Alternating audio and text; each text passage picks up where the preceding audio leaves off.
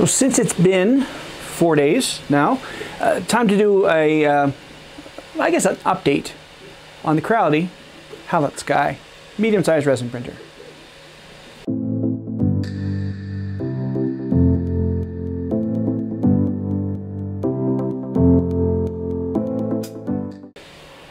Greetings, Dave here, DCFX. Hopefully it's not too loud. I probably fixed it in post, but I do have the Viper printing. I'm printing out a clank, ratchet and clank. I thought that'd be a good way to test that printer a little bit further. But I want to talk about the Creality Halot-Sky. This is a follow-up. I did a video last week on an introduction of the Halot-Sky, and I was able to print this. You saw that. My mother said, that's really cool. And it is. It's a great file. But it was done by Creality. It was sliced by them, made by them. Look at the base on it. That's nice and thick. Yeah. Well, after some back and forth, I was able to get a slicer working on my Surface Pro, and I was able to get some things printed. Ant-Man discs. Now these are not to scale. I just found a file on Thingiverse and printed them. Could be better. And well, you know me, Trekker. So my benchies are comms. Now this, of course, is beautiful. Some people have said, wow, I want my comm in that color. This is the translucent green. It turned out really well. Look, I'd be ashamed to put some paint on that, but the fit and tolerance on that is fantastic. They're really, really nice. I was also able to get, let's see this here, the Defiant. I don't even print this huge. I don't want to waste a lot of resin, just seeing how it works. These are all fine. This is the problem I'm having. The slicer is in alpha. It's not very good. I printed this flat in the bed and seemed to work. Printed the comm flat on the bed. Well, I was printing Fury's toolbox. I tried it with supports. Nope. I tried it flat in the bed. Nope.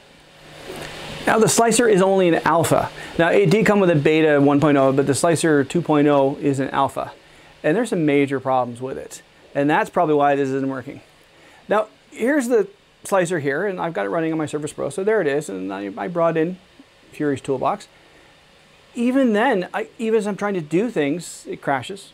As in it just stops. I can't do anything. All it gives me the option to is slice. Also, auto supports, and that's it. There's no way to do manual supports whatsoever, so I put auto supports on Fury's toolbox, and I couldn't tell whether there was a base or not. Without, it didn't show up, and then I tried again, and it did. Also, the view you've got here when you first import, it's great. It gives you a good idea of everything. Once you start messing around, getting this on, you lose that view, you can't get back to it. So then you're stuck with this view and that view. And that's it, you can't get that 3/4 view anymore. They haven't implemented it in the software yet. So on one side, I like this printer. The quality is really great when you can get it to print. So because the slicer is hit and miss, I'm not too sure what to think about it right now.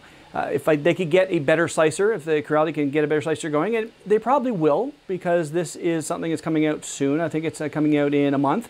There probably will be a better slicer. But for right now, well, I'm glad that Mech Solutions sent me some resin. So I think I'm going to go through a lot of it before I get done any decent prints. Now, I've taken the head off. As you can see, it's not here. I've cleaned it because I'm going to try re-leveling and see what's going on. Maybe that's part of it. But I've had two prints of Fury's toolbox that just ended up on the FEP. They didn't come up at all. But whereas these came out fine, but I haven't done anything different, so I don't know. But these are my files I'm slicing, and they're not working out very well.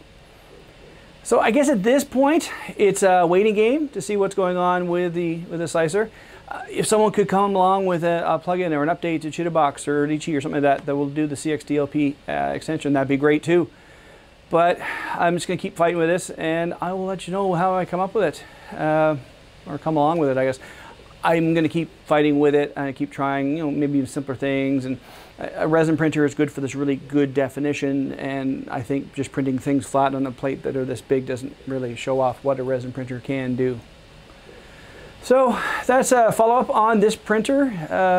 Creality, if you're listening, get working on that slicer, guys. It is not very good.